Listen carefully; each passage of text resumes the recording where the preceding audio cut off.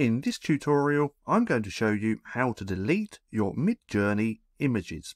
Now, this is extremely easy to do.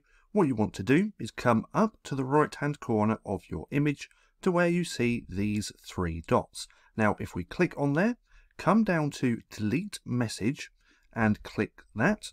Once that's done, that has now been deleted. So that's how easy it is.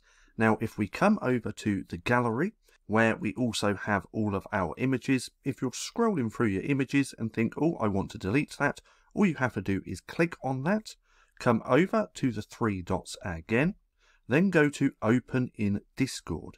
So now it's going to open that image in Discord, and we can follow the steps again. We can click on the three dots, come down to Delete Message, and we can delete that. Or we can go on to Apps, Cancel Jobs, is going to cancel that and delete that, and then that's done.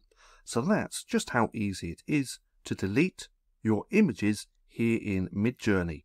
Now, for more bite-sized Midjourney tutorials, click right here and watch this playlist.